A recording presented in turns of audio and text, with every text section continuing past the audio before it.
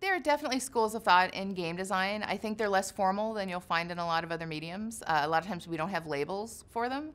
What's really funky is a lot of times they can be very combative with each other. And I remember this was true even years ago. There was a talk by Doug Church coming out of the Looking Glass School of Design about emergent behaviors. And he said at the start of it, probably for 2 minutes straight, to make the point, this is about those kinds of games. It's about how emergence is cool. It's not about linear story. Those kinds of games are cool too. I'm not saying they should go away. And he had to really try to make that clear so that people weren't hostile and just like stopping listening from what he was trying to say. And I think you still see a lot of those divisions in the different parts of game development, right? So PC and console tend to cling together. There used to be a divide between them, less so now. I think because they both feel like they're under attack by free-to-play and casual and Facebook games, right? And some of the lighter casual mobile games. So now you're starting to see kind of that divide.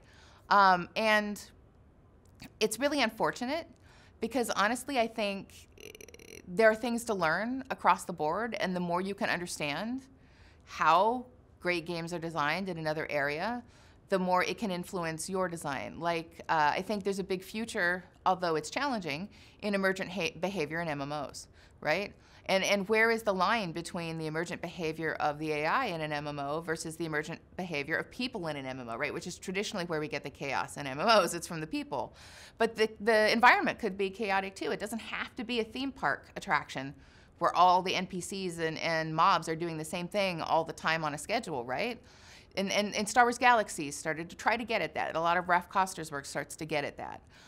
But I think that somewhere there's an understanding that can be more holistic about the various methods we have to influence players, right? Whether it's to influence them to group together, to laugh, or to cry, or anything else, right?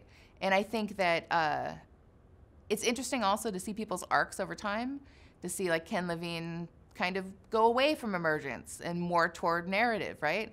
So I think it's just, it's really fluid, and we, in some ways, are better off not defining ourselves more into categories, but I do wish that it would be a little less combative than it is.